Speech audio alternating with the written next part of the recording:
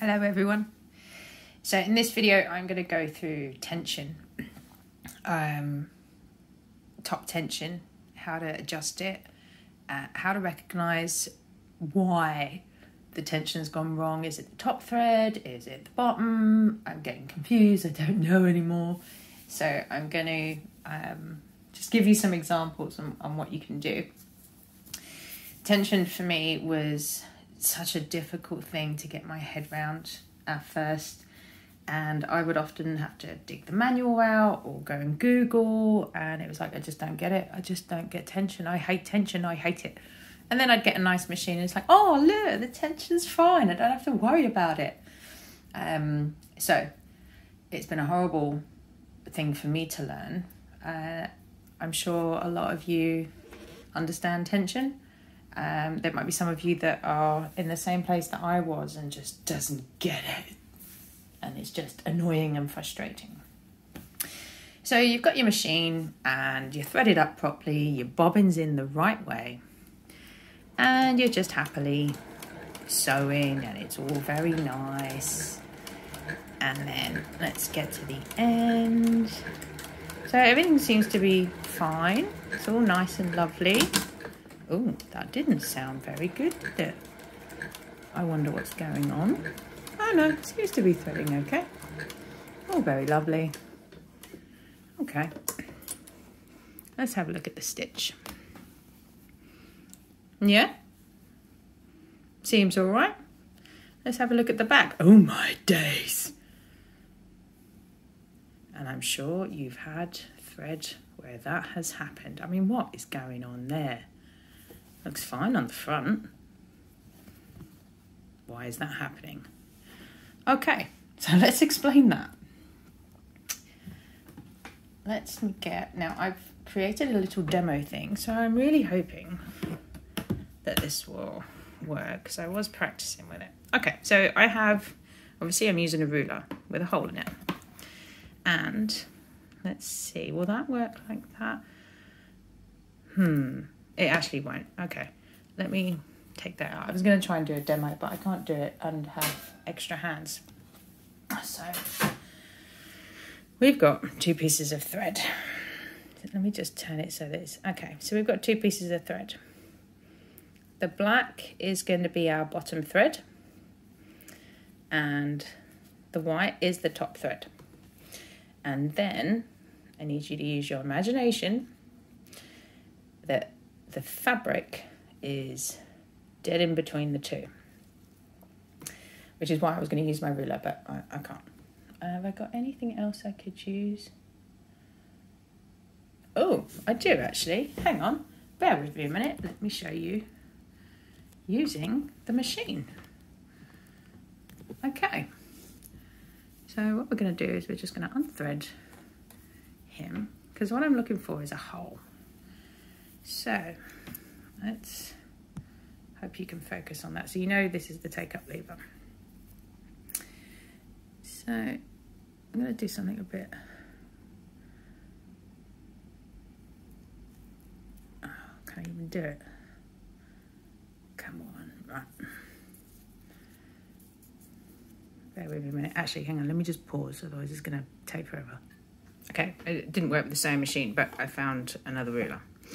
So pretend our ruler is a piece of fabric. Black thread, the black is our bottom thread and the white is the top thread. So under tension, it's a bit like a tug of war. So they're both pulling like a tug of war. The perfect tension is when the tug is absolutely perfect and the point where the 2 threads are meeting is dead center in the fabric. But if your tension is off, think of it as a tug of war, that means one side is pulling more than the other. Okay, so keeping with the tug of war, with our tension, your bottom tension, which in this example is the black thread, only has one strength. That's it. That's its thing. It just has one pull, one strength, and it's fine. But the top thread, you can adjust the tension, okay? Because you don't normally, even the manual says don't touch the bottom tension. So if there is not enough tension on our top thread, our bottom thread is going to pull it through, which creates a loop. If there is too much tension on the top thread, it will start to pull the black or the bottom thread through, and what you start getting is that. So if there's not enough tension on the top thread, it will loop at the back. If there is too much tension, the bottom thread pulls through, and what you normally find is that actually causes that, it looks a bit like that, and it's like a weird ridge start to form. If the tension was like super too much, it will start to create the loop on the top of your fabric, because that bottom thread is pulling through. So it's a game of tug and war with every single stitch, and if you can find the optimum tension, then your thread sits right in the middle.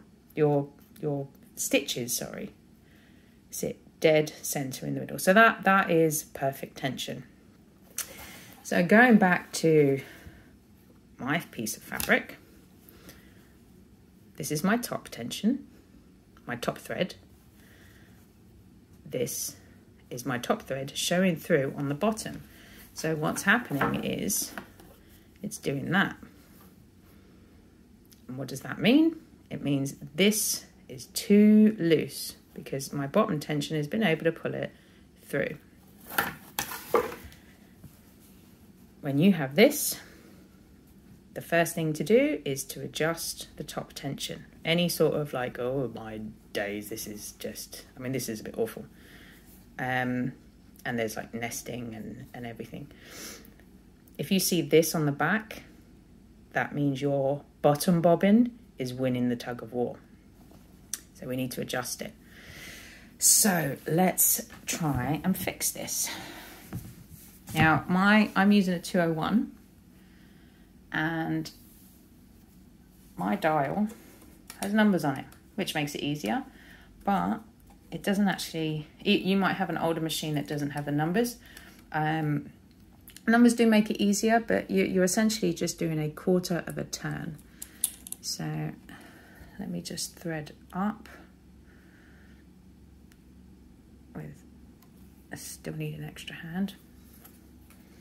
All right, let me pause and then just thread up.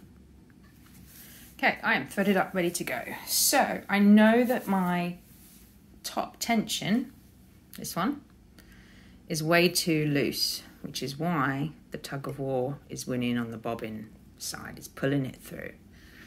So let's start again. Let me line this up a bit better so we can start comparing. And this is what you should do. If your tension's out, just start literally at 0 or at 1, or basically, if you don't have numbers, pull it out as far as you can. And we're going to start building up the tension because we're adding strength each time to kind of adjust that tug of war. So let's have a look. So whether you've got numbers or not, you kind of want to do just a quarter of a turn. And let's have another try. This is why a test sew is really good, because you can then start comparing. Let's go to about there. Let's have a look. Okay. So just by turning that tension just a quarter, there's still some loopage, but it's not as bad as it was. So I know that the tug of war is starting to balance out a bit. So let's go again. Let's crank that up a little bit more. So I'm just doing a quarter of a turn, but on a dialed one, that's actually moving to the next number.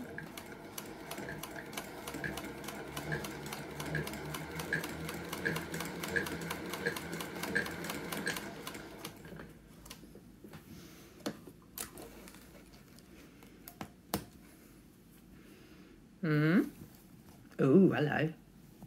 Now that is starting to look much better. Now we're starting to have equal tension, which means in our tug of war, they are starting to balance out now. Now, one thing that will affect your tension, and this might sound really daft, but I learned the hard way. So I'm just going to take my thing off a minute. So there you go. I'm using a 201K Mark II called Gondor. If you look at my thread, yeah, looks fine, looks no problem. I'm missing something. What am I missing?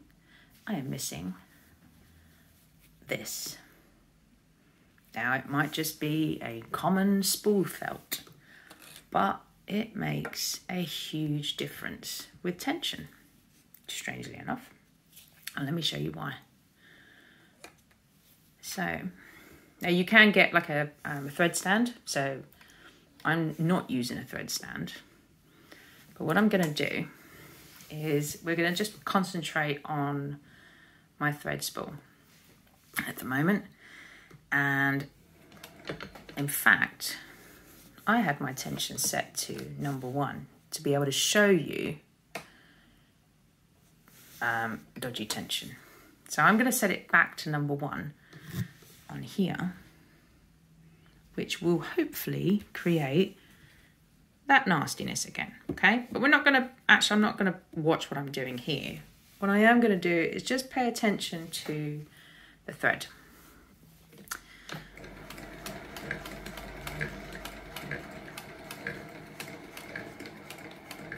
See, the thread is a bit, it's a bit jiggly, and it doesn't seem like that much if you can see what's happening. Okay, so the thread's quite loose. Obviously, I haven't got that much tension on, and it's a bit jerky at the thread end, at the spool length. Let's have a look at the nastiness going on here. And yeah, it started to, so that's the one I've just done, start to create. Let's just pop it there. So I am not going to touch the tension at all. What I am going to do is make sure I have a spool felt. Now, the importance of a spool felt, it's only a tiny little bit of felt. The importance of a spool felt, it helps to stop this spool from spinning. Because if you think if I just pulled this now, pulled that thread, it would just go woo. Your spool felt helps to stop that. So I haven't touched my tension, it's still on number 1, which means in theory I'm expecting a load of at the back. This time round, I've just got a felt on. So let's start chugging away. I'm only going to do a short stitch. The thread isn't jumping as much, it's not jerking. All I've done is put a spool felt on.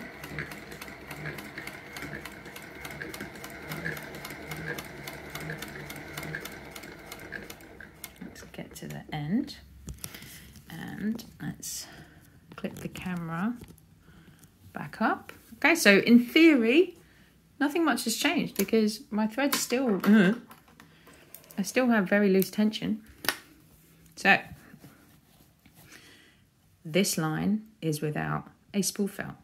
This is with a spool felt. Explain that. No spool felt. Spool felt. Oh, so that took me ages to work out. I just thought I had massive tension issues no matter what I did with my 201. The spool felt makes a huge difference, as you can see, because it helps with tension. I know it's daft, but it helps to stop your spool thread bobbling and bouncing about everywhere, and that just shows how much difference it can make. Now, it still hasn't won the tug of war, and that's extremely loose, because now I'm going to be picky, because you can see there's little kicks in the thread. Some of it's nice, and some of it's not so nice. So if you are having tension issues, step 1, make sure you've got a spool felt on. Step 2, let's start this end. Oh no, let's carry on. I'm keeping a line. Step 2, start making lines, and it then shows that you can compare as you increase tension. Oh, I lifted my press foot. Your optimum tension on a numbered dial is around 3. If I turn it to about 3, on a non-numbered dial, you can just feel that bolt with your thumb.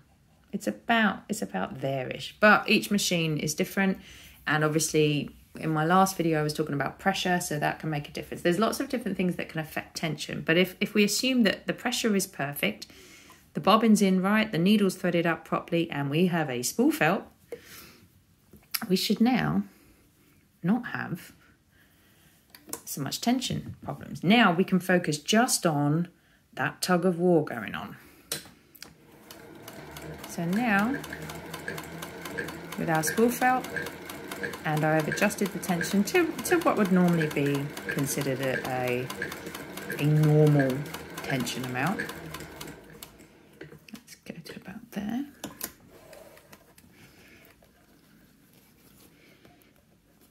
Oh, I hate the thread camera. I should just take it off of this because now I've got it knotted. Right. We are starting to get neat tension. We've not got this like bagginess. And if I turn it over, it is starting to look very nice. Still a little bit of a kink, but I am using calico, so fabric makes a difference. That is the easiest way to start sorting out, let me roll back, to start sorting out your tension. Start at line 1 with 0 tension, or minimum amount of tension. And then start moving a 1/4 of an inch round, start getting slowly, well, it's going that way, but a 1/4 of an inch round, start making it tighter. If you look at the dial, it's a 1/4 turn, and a 1/4 turn is basically the number. I think it's just short of that, but just a little bit more, and start working your way up until you start getting really perfect tension. And that is your tug of war just aligning and being perfect in the center. What you might find as well is different fabrics will have an effect on your tension. Remember in the last video I was talking about pressure and a single thin fabric like silk compared to really thick fabric. So with the pressure of a thicker fabric, you might need to increase the tension, or you might need to, it really depends. So don't be afraid of tension. It's, if your tension is slightly out, it just means your tug of war is a bit funky. That's all. Now, another thing, and it's just a quick little thing, but it will help. You might have perfect tension, but now I don't know whether, let's see if I can demonstrate it. You might have great tension, and then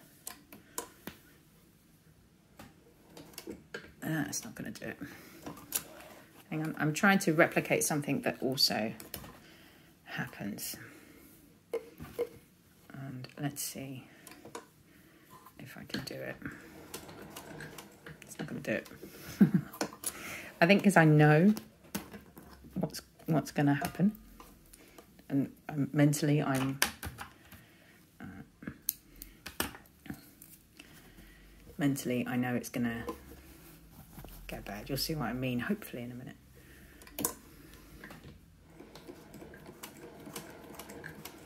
Did that work? No. Oh, it actually started to. I would just talk through it instead. So, thread jam. And let me see if there's a... Oh. thread jam. So you put your fabric in and you start sewing and you create a thread jam, which I'm not able to replicate. Let's really mash it up. Let's try and do it that way.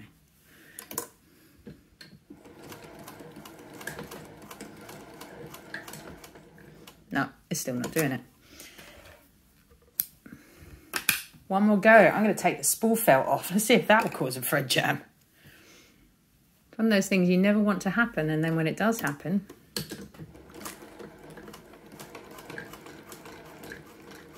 Oh, yeah, it's starting to. I've got a thread jam.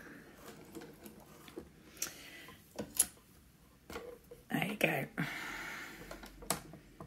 Oh, that's quite a good one. Okay. I have a thread jam in my fabric. Oh, that's not bad, actually. That's quite a good thread jam. So this happens, but how do you stop it? Now, I forced that thread jam, and I forced it because I kept the threads this side towards the left. And I also started my fabric right on the very edge, and I forced it to jam, which is causing that lovely little bird's nest there. So now let me explain, and hopefully you can see. So if I just leave them like that towards the front at the moment, when your needle starts to go in like that, it starts to suck the threads back in, which is why people say hold them out the back. So I will hold them out the back. What I'm actually going to do is I'm going to shorten those threads and come a little bit closer so that you can see both threads. So when my needle goes down, it's sucking those threads back in. Add a piece of fabric and it's sucking them back in. But when your presser foot is down, these threads, let's see if I can, I'm not going to be able to replicate it again now, but, oh, it fell out. What's happening is with your presser foot down and your needle up, let's grab the fabric, you pull your needle and it will start to suck the fabric, not the fabric, the thread. I can't replicate it, I'm sorry. I'll do it without. Right, try again. When your needle goes down, it sucks your threads back. So people say to hold the threads out the back and to hold them just to get your stitch started. So you hold them out the back, you put your presser foot down and you start to sew, and you've held those threads in place, and that stops the threads sucking back in, which stops, where's my pretty thread jam gone? I've lost my thread jam.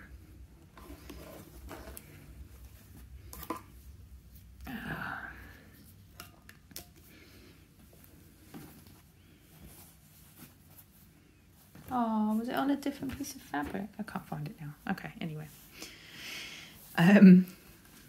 So that's what starts to cause the thread jam. It's your thread tails getting sucked back in, but because your presser foot is down, the threads aren't going anywhere, so they get stuck in the pressure under the presser foot or get pushed in, and then you get horrible knottage starting to happen, and it's all very upsetting, and then you've got to drag it all out and there's problems. The tip to making sure that it doesn't ever nest at the beginning, let's get a nice clean sheet. You don't need to hold your threads, and you don't need to hold them out the back, because holding them out the back is the quickest route back in. hold them at about there, about 1 o'clock. If you imagine on a dial, hold them at 1 o'clock. You just want them there. Have enough thread, about 3 inches, enough to hold it so it's just starting to go over your base. But you want it at about the 1 o'clock mark. When you start sewing, even if you start right on the very edge of the fabric, the first thing that goes down is your needle, not your presser foot, your needle. What that does is it's engaged the threads ready, which means they're not going to suck in any more than they already have. Your threads are there. I'm not even touching my threads. Then put your presser foot down. Then you can sew, and you will never, ever, ever get a thread jam. Even if you start right on the very, very, very tippy edge of your fabric. Get into a habit of 1 o'clock, needle down, presser foot down, crank away, or foot on the pedal. That was one of the things that they do mention in old, not manuals as such, but sewing classes as well. It's one of those forgotten things. But you can see I started right on the very edge. Oops, right on the very edge of that fabric.